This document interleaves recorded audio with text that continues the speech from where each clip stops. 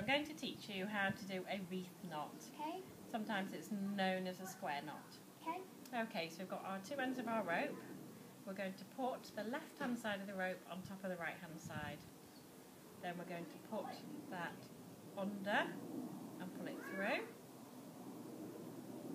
Oh, that's brilliant. Okay.